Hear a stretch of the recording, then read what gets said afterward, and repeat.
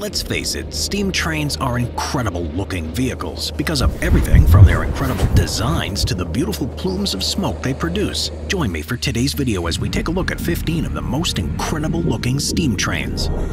Number 15. PRR-Q2. The PRR-Q2, or to give its full name, the Pennsylvania Railroad Class Q2, was a series of 25 production steam trains that scored a record as the biggest non-articulated locomotives ever built. They were also found to be the most powerful trains to ever be put through a static test. In fact, according to the Pennsylvania Railroad static testing, they achieved as much as 7,900 horsepower, although it's been claimed that they were able to exceed 8,000 once they were unleashed on the tracks. We're talking about a hell of a lot of power here, as well as stunning design. Its manufacturers said it was almost twice as powerful as its other steam trains, and it was said it could pull over 120 freight cars at 80 kilometers per hour. Not that there were many stations even capable of catering to that many cars. Its looks and performance are even more impressive when you consider the fact that it weighed over 1 million pounds, or over 500 tons. Unfortunately, they were phased out relatively quickly because the switch to diesel left them costing more to run and maintain than many competitors. Nowadays, none of these incredible locomotives are still intact. Number 14. Challenger. Despite a name that makes this thing sound like a spaceship, the Union Pacific Challenger was a steam train model that was manufactured between 1936 and 1944. They remained in service in the Union Pacific Railway until the end of the 1950s. In contrast to the PRR-Q2, where only a couple of dozen production models were ever created, there were over 100 Challengers that were separated into 5 different classes.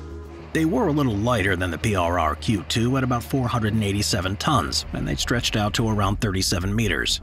Most of the Challengers were used to haul freight, although a few of them were used to carry passengers. These are real big boys, which is why the initial Challenger inspired the design of the later steam locomotive called Big Boy, and why Big Boy then influenced the design of the final Challengers.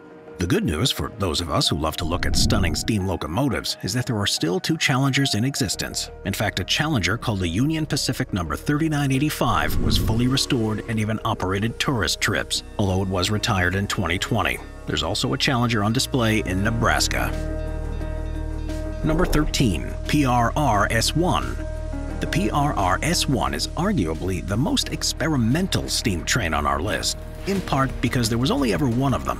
It was built like no other engine had ever been before, including with an Art Deco design that was created by Raymond Louis, a French-American. Nicknamed the Big Engine, the full name of this bad boy is the Pennsylvania Railroad Class S1. Big by name and big by nature, this absolute beast of a steam train was 140 feet long, which is why it was able to set a record for being the biggest passenger train ever made. Designed to demonstrate the possibilities of duplex drives, the PRR-S1 was the only duplex train ever to be built with a 6-4-4-6 wheel arrangement. It was also the heaviest rigid-frame steam locomotive and was designed to stay stable at even high speeds of more than 100 miles per hour. Unfortunately, as only one of these were ever made, you're not going to get a chance to see it up close and personal or to take a ride on it. If you ask me, this already stunning design is made even more special thanks to its rarity. Number 12. XA Triplex. The trains that we've looked at so far have all been duplex trains, which means that they have 2 sets of drivers on the inside. The XA Triplex has 3 sets of drivers, hence the name. This also means that it has an entirely different mechanical design. What's interesting about this beast is that it's the only triplex steam locomotive ever made, with the X in its name standing for experimental. It was built for the Virginian Railway, but its ambitious design left it with so many mistakes that it was unfeasible to continue manufacturing it. To make matters worse for the XA Triplex, it had a maximum speed of just 10 miles per hour, and it often struggled to achieve that unless it was being operated in optimum conditions. But I'm not here to judge of how good a job its manufacturers, Baldwin Locomotive Works, did beneath the hood. And it only really takes a quick look at this incredible machine to see why steam train lovers are so enamored with it. It's an incredible vehicle with stunning aesthetics, and it's just a shame that they were never able to improve its performance or put it into mainstream production. Number 11. Allegheny. This stunning steam train is an articulated locomotive and one of only 2 ever made that follow the 2666 design. It is said to be one of the most powerful steam locomotives to have ever been built, although it's up against some stiff competition thanks to some other trains on this list. It gets its name from the Allegheny Mountains, which was where the locomotive was destined to be deployed. That's also why its huge amount of power was needed, because the mountains were steep and nothing like the extensive flats that most other trains were being designed for. To make things even more difficult for the Allegheny, it was also required to transport coal. They had about 7,500 horsepower from the engine, and it weighed in at 386 tons, reaching as much as 600 tons once they were fully loaded with coal. The good news for us, though, is that multiple builds of this train were created, with most of them being used by Chesapeake and Ohio Railway, though the Virginian Railway bought a couple of them too. Better still, there are still 2 of these trains on display, including at the Henry Ford Museum in Michigan. Number 10. Yellowstone. This is yet another contender for the world's largest ever steam train, especially when it comes to its overall weight. It got its name because the first owners were the Northern Pacific Railway, who had lines running past the iconic Yellowstone National Park. It's believed that 72 of these trains were produced, with them being classified into 5 different classes. Unfortunately, it was only on the rails for 10 years before being retired, running across 4 different railroads in the United States. The first of the Yellowstones was built in 1928 by the American Locomotive Company, and it quickly became the world's biggest locomotive. It also had the biggest ever firebox at almost 17 square meters, allowing it to burn low-quality coal. The Yellowstones were used for a variety of different purposes, including hauling iron ore, which added even more weight to what was already a heavy train. Several of these iconic vehicles still survive, and you can go to visit them if you're in Minnesota. My favorite is number 227, which can be found at the Lake Superior Railroad Museum in Duluth. Number 9. The Norfolk and Western Y-Class. First manufactured in 1940 by Roanoke Shops, this stunning-looking steam train weighed in at 495 short tons and had an insane 5,600 horsepower. I'm talking about a steam train that looked fantastic and which could also match the performance of the best of them. They do say that size isn't everything, and that's certainly true with this train. It's a big old vehicle, but it's not the world's biggest by quite a long shot, though it was easily the world's most powerful when it first came into service. Unfortunately for us, Norfolk and Western Y-Class went out of service in the 1960s after diesel trains took over from steam, and there are now only 1 of these beautiful vehicles left. You can pay to visit if you swing by the National Museum of Transportation in St. Louis, Missouri. If you love steam trains anywhere near as much as I do, you'll find it well worth a visit. A lot of other trains on this list look incredible, but there aren't many as aesthetically beautiful as the Norfolk and Western Y-Class.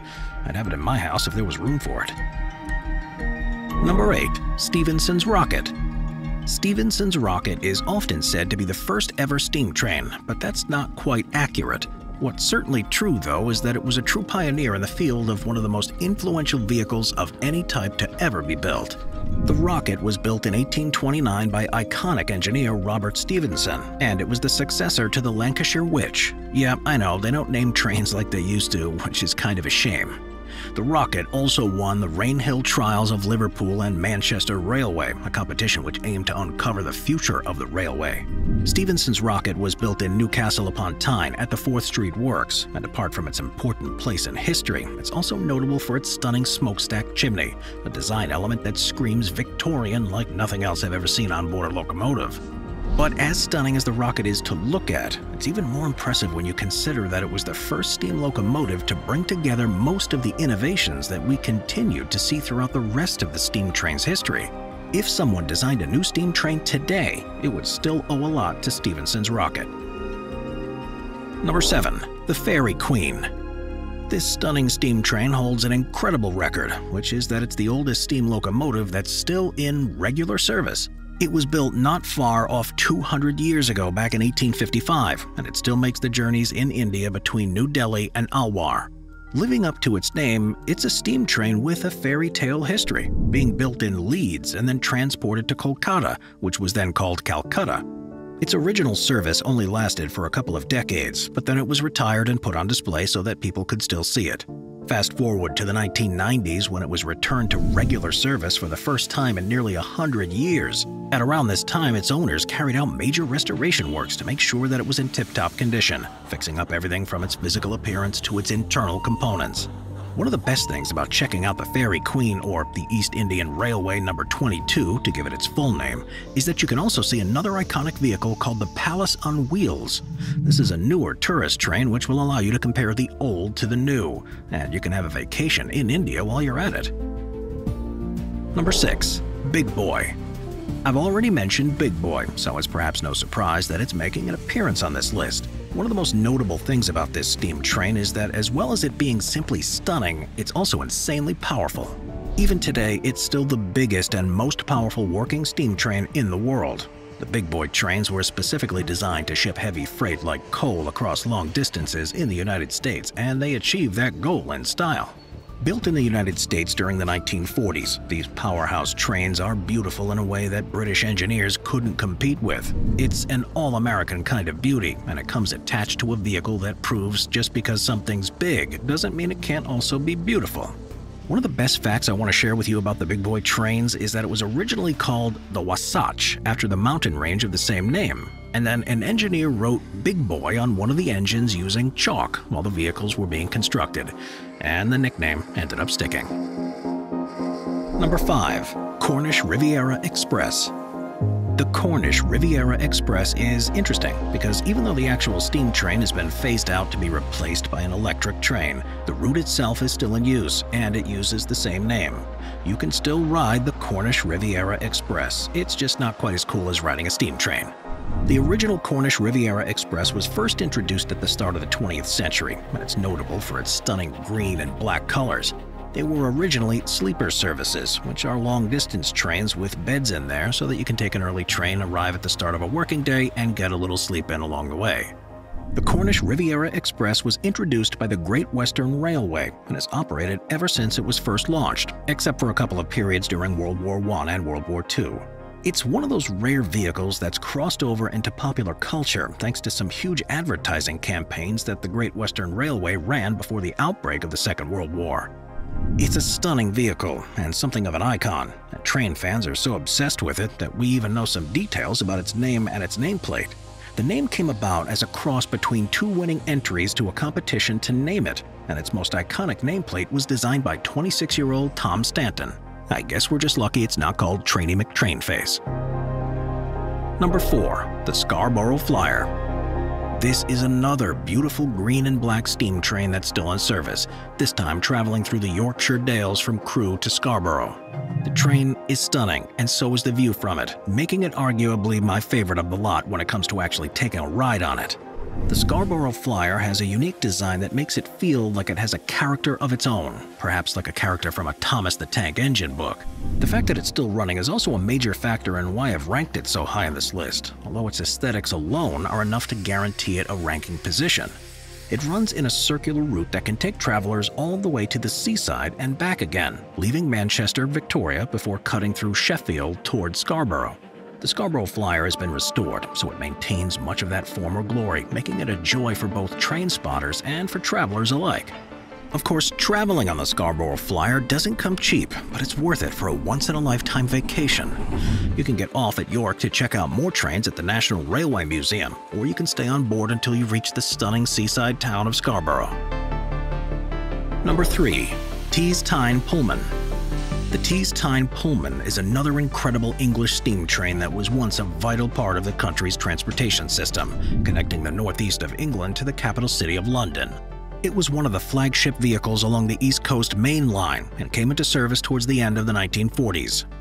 This stunning train is also one of the first ever British Pullman trains, which are a type of luxury train that were built by the British Pullman Car Company from 1874 until 1962. It even had an onboard car carriage called the Hadrian Bar, which meant that travelers could hit the road in style.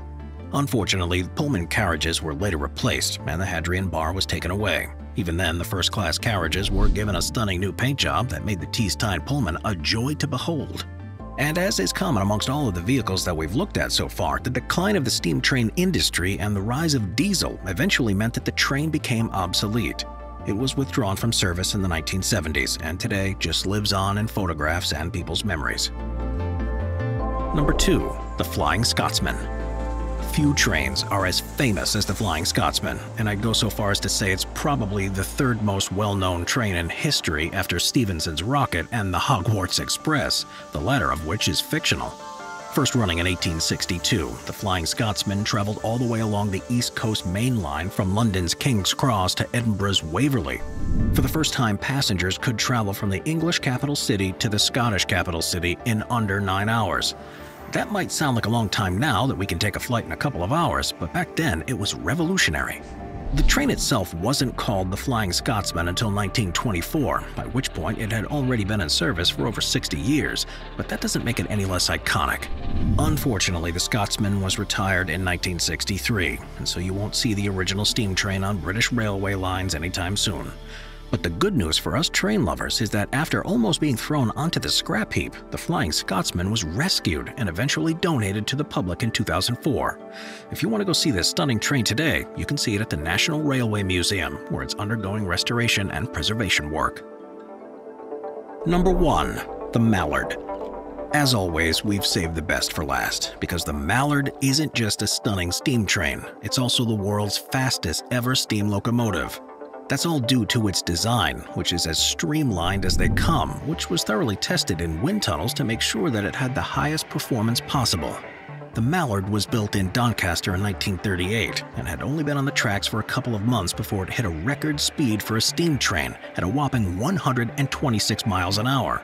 Despite being nearly 100 years old, that record still stands. But as much as the speed is worth mentioning, it's not the main reason why I love this thing. It's all about the look of it, most of which is due to the engineering work and the design of Nigel Gressley, the Mallard's creator. They don't make trains like this anymore.